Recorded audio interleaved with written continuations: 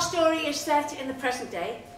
A mother waiting home for her son, Franny, to surprise him with friends and family for a birthday party. Right, when he comes in, keep quiet, and then we'll all shout happy birthday, okay? He hates surprises. Oh, do you know, where is he? He should have been back by now. I'll ring his phone again. No answer. He's turned it off. I'll leave a message. Francis, what's the point of having a phone if you don't answer it? This takes me back. We moved to St Andrew's Gardens from a house that was damp and so overrun with rats. We got the kids to light candles in front of a shrine devoted to Our Lady when they went to bed. Well, the truth was, the light from the burning candles kept the rats away from them when they slept. Early one morning, we found a rat lying on top of one of the kids' faces. Yeah, well, we moved out that day. Do you remember back then?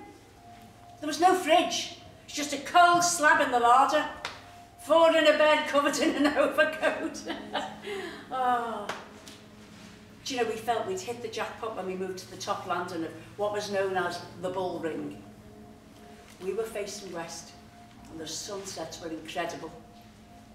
We watched the city grow through the 60s. I knew you could see Snowdon on a clear day. Yeah, we were a big family then. 7 of us. All lived on top of each other. 3 bedrooms, and Grandad lived with us. He had his own bedroom. Grandad was a docker. Kids would pull the boots off him when he came in from work. He was that exhausted he couldn't pull them off himself. He didn't want the lads to follow in his footsteps like all their uncles had. All 5 of them worked on the docks. They liked being dockers because they had their freedom. They lost money when they went on strike. In 1951, everyone got sacked and then reinstated. And the men would fight to get in the pen. They were called pens because the men were treated like animals. Some of the pens had floors, some of them just had a rail and a turnstile.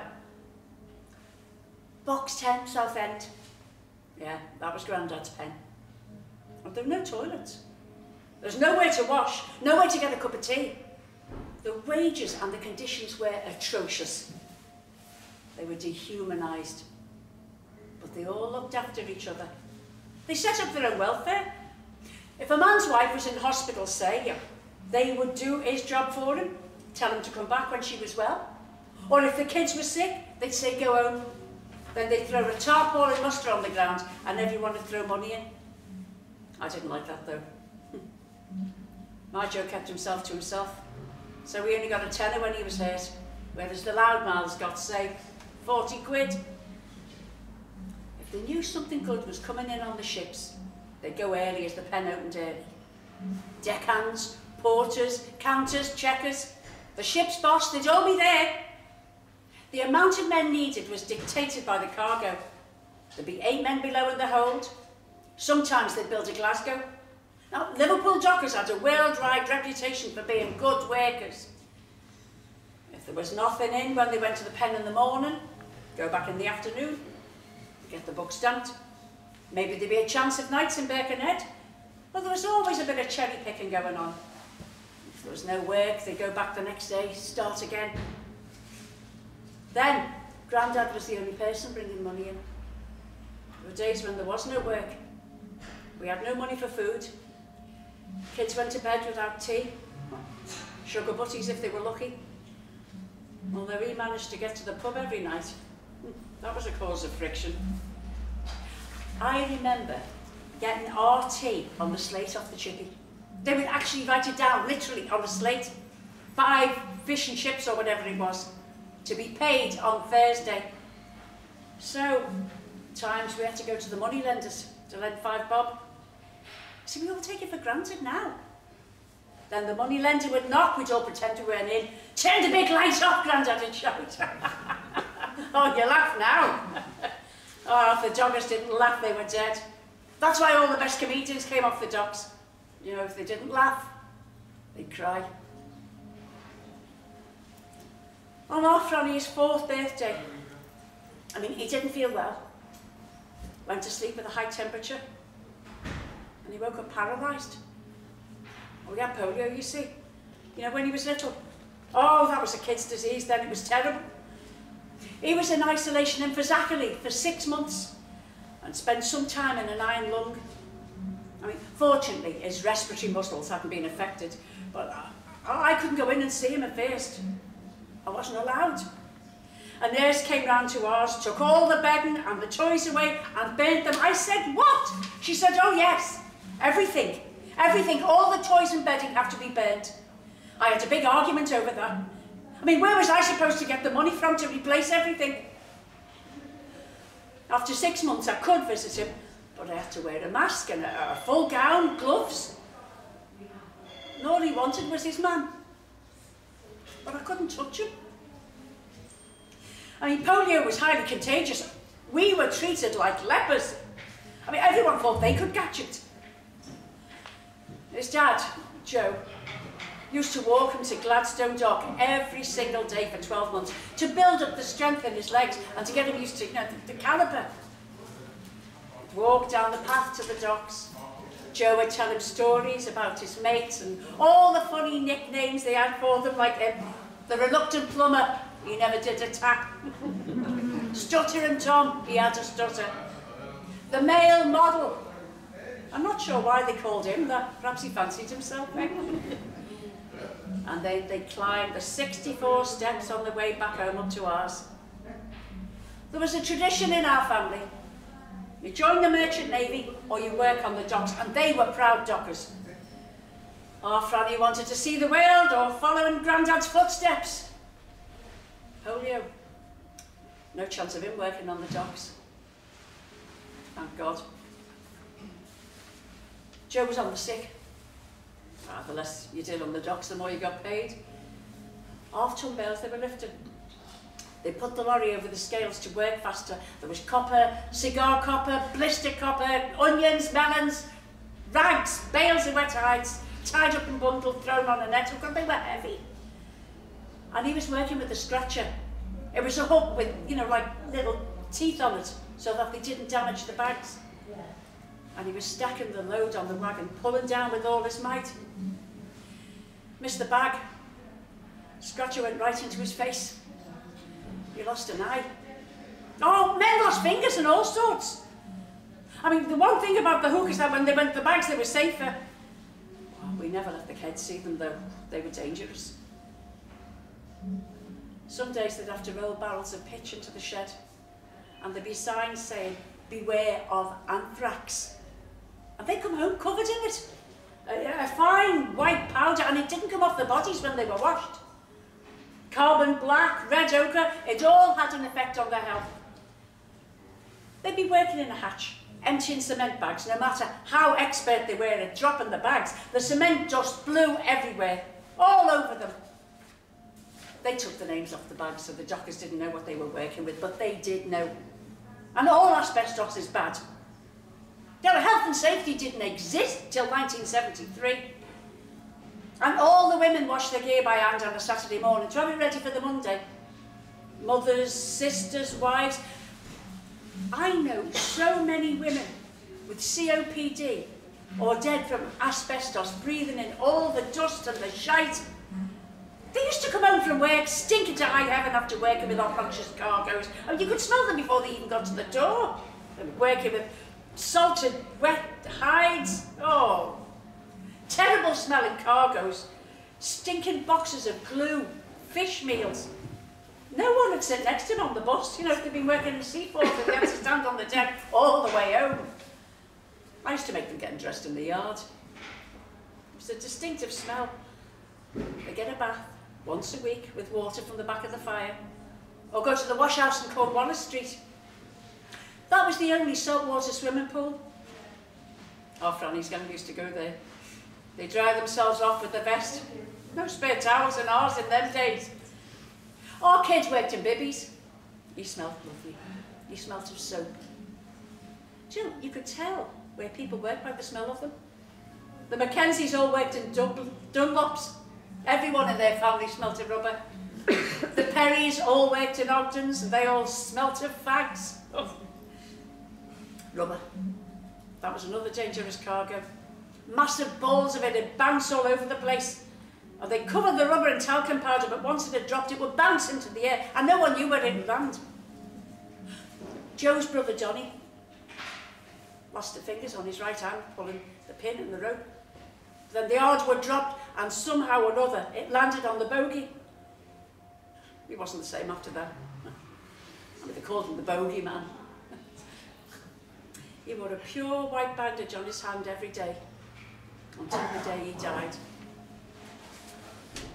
You should look at the history of where they came to where they were before they were all sacked. 1949 the scheme started, ended in 89 with Thatcher. You have to look back to go forward. The older dockers were entrenched pre-1967, that's when the changes came in.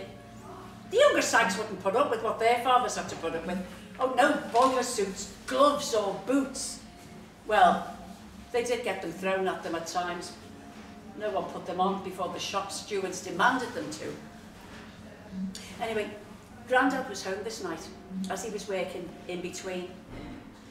Dockers had worked it out so the older fellas didn't have to do so much. They'd have the morning off, go in at lunchtime. The other fella would have the afternoon off. They worked the magic clock. They went round and round all shift. It's an easy job, round and round the clock. Didn't even get out the cab. Do you know, when Grandad retired, they gave him a clock. What's all that about, eh? He should have been relaxing, not watching the rest of his life ticking away. Oh, God, where the hell is he? I'll try his mobile again. Francis, where are you, son? You never worry. Will you ring me when you get this message? I can hear the foghorns. Anyway, so this night, our Franny had been out collecting with his little gang. Penny for the guy. They dressed little David up as the guy, and I told Franny to wear his shorts and run up to people so they could see his caliper. Pockets had bulged with money. All the gang had split the money. We'd use it for housekeeping. They'd start collecting in September. We'd improvise to put food on the table. They go round with a wheelbarrow and get tomato boxes and orange boxes, break them up to sell for firewood. Then they'd stand outside all the pubs in the area that was called the Sign of the Cross. Jam jars, steady bottles. They'd get a penny a bottle. You should have seen Hanson's on Great Mercy Street on a Saturday morning. All the kids would be queuing up to make a few bob. I'd send Franny round to pay his respects as soon as someone died. Or they'd set the room out with the white sheet on the coffin on a table. Franny would stand by the coffin. All the neighbours would give him sixpence. Do you know, there were times when we were waiting on someone to die, as that was a good little earner. Oh, you're laughing. It was. Do you know, the stairs were so narrow in the bull ring, it would take 6 bearers to move the coffin, and sometimes it'd be almost vertical at times on the stairs. The old Teddy boys were notorious in those days, especially Roddy. They give the kids a shilling or so, and that was a lot then, sixpence. They must have admired the lads' initiative holding out a jam jar to catch the coins off them. Well, little David, he lived in the Tennies off Park Road. He was deaf in one ear after his school teacher had hit him round the head for messing around in the class. Yeah? Oh, he was a funny little kid. Terrible temper on him. He came over to ours, impressed with the cutlery of all things. Well, there was stainless steel with T.J. Hughes stamped individually on each one. I'd been over the road to TJ's one market day, had a cup of tea, and there was this sign saying, "Help yourselves to knives and forks." So I did. I took an entire set for the whole family.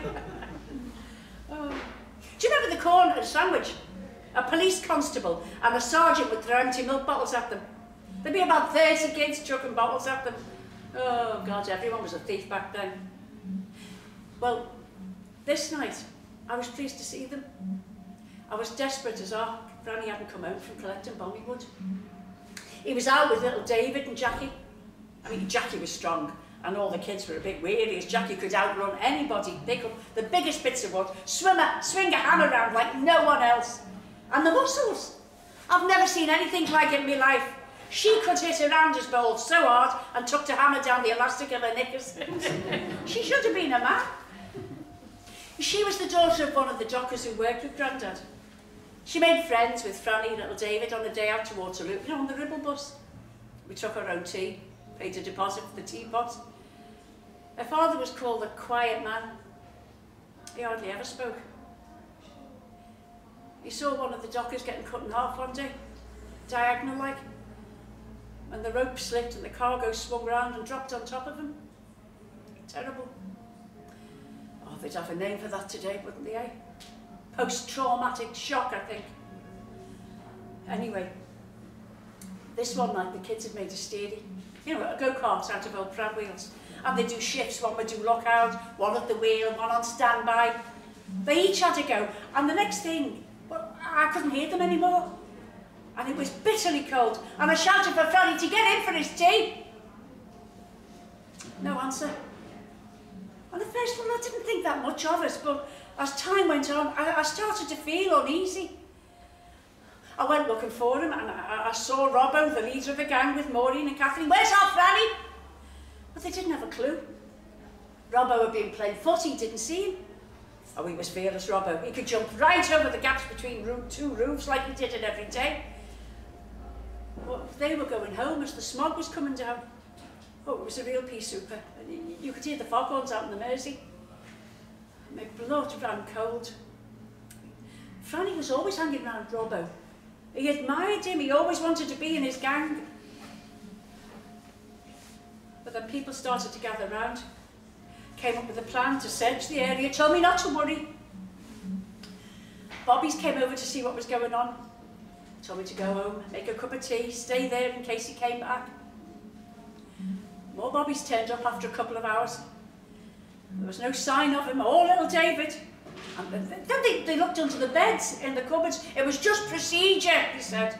Ah, they'll probably come home when they're hungry. Time went on and I just knew something terrible had happened. Mrs. Kelly came in and she was like, oh, what's it like having a missing child? I thought you'd have been crying. I would have been crying if that was me. That still shocks me to this day. And some people love misery, don't they? And then Smokey, our Franny's dog, came back by himself. I mean, I couldn't feed my children, never mind a dog. But Franny brought him home one day, got him off a cocky watchman. Well, I couldn't say no when he looked at me with them big eyes. By this time, half of Liverpool's out looking for them. Robbo was showing the search party the bombed out houses where they'd been to get the best bomb he would. You know, all the warehouses down the Dock Road where they played, robbed peanuts and brown sugar, stuff like that. A little rip in the sack, they'd fill their pockets. They searched all the haunts down that end. Park Lane down to the Dock, Hill Street, Stanhope Street, Parliament Street. There was no sign of them. Oh, the front door opened, people came and went, and I just sat there alone. I nearly lost him once with the polio. I stared at the wallpaper, memorised the pattern. I could hear people speaking, but I wasn't listening. It was just like a muffle in the ears. Being a big family, he didn't have his own room or his own pillow or toys or anything like that. But when I looked, I found an old toffee tin with a picture of a puppy on the lid. And inside was one Ollie. Christmas snowball with Santa on a rocket, and the water had dried up and the plastic had a yellow tinge. A toy soldier with a head missing. I'd stood on that once and went flying one day. Franny playing in the doorway. Oh, I was fuming. He cried because I cut my leg. Isn't it funny how he kept that? One piece of a Hornby 00 train track, one piece. He found that in the street. I promised him one day I'd buy a train track and an engine because he was so obsessed with the overhead railway. Not much to show for a little life, was it? I had to stop myself from thinking about what hymns to sing at his funeral. I mean, isn't it funny the way your mind works? And at 2:30 in the morning, they found the steery by the pier head. Smashed to bits. Pram wheels off the go-kart were bent. The doctor gave me a sedative when he picked me up off the floor, and that was that. Oh, well, I'll try his mobile again. No answer. I came round in the morning, and the light was shining through the window, and the police were standing in the hall. And they didn't want to get me hopes up, but they just heard that some dockers over the water had seen a barge heading towards the west float, to the right of Camel Laird's, and a pilot ship was guiding the barge to the quay. They found two boys hiding under the tarpaulin. Well, I know our Franny can't swim, so I didn't think it could be him. The dockers had pulled the barge out the water, tried to warm them up. And while they were waiting for an ambulance, they were telling the dockers what happened to them. Little David had run off in a temper, got lost in the smog, and our Franny was shouting and shouting, but little David couldn't hear him. They were down by the pier head, where the Abel's dredgers used to come in. You know where Granada Studios was in the Albert Dock? Well, there, I can't remember what the dock's called now. But Franny had taken one of the Cocky Watchman's oil-filled lamps that glowed red. They'd all been lined up to indicate a hazard to traffic or something. And he'd lifted the lamp in front of his face as he ran along. And he saw little David right near the water's edge leaning on the chains. And then without a sound, he slipped into the water. Franny was shouting to him, and he leaned over to try and catch hold of him, but it was too late, and then our Franny fell down and landed in the river. Well, how did you get into the barge, son? One of the dockers asked. Googie saved us. He dragged us onto the barge with his claw. He had a claw that had two prongs on like a pirate, and he grabbed David first, and then he stuck in my caliper, and he pulled me up just as I was going back down onto the water. The dockers fell silent as they listened to the boys. Googie had told them he would take them on the trip of their lives. He covered them up with jumpers that were on the barge and told them to lie close to each other to keep warm, while he kept a lookout for ships, guided the barge to the quay. Googie was special, he told them. He was top dog, cock of the gang, the best footy player, and was in the darts team in the Hollow pub that was also called Kelly's. And he told them Googie loved boxing, and Kent Gardens was his HQ. And he showed them where the River Mersey narrows once they passed the pier head. And he pointed out the Sloyne where all the ships would wait. And he told Franny to keep his claw to remind him of the adventures on the river. What did this Googie look like? The dockers asked. Franny said he was the same height as his nan, about 5'4", and Googie said he was 42 now. And he was a bit small and stocky for a boxer. He was a bit paunchy and squat. Then the men stood and looked at each other as Franny showed them the docker's hook with the initials G-O-G scratched into the wooden handle. Gerard Oliver O'Gorman, also known as Googie, was 20 years old when he was standing on the quay of Gladstone Dock, talking to the foreman about the lack of safety on the docks. He had his everyday clothes on, holes in his shoes. Then Googie slipped and fell between a ship and the quay and banged his head. The dockers tried, but they couldn't get him out. It was too dangerous. Googie never came back up again. He was declared missing, presumed dead.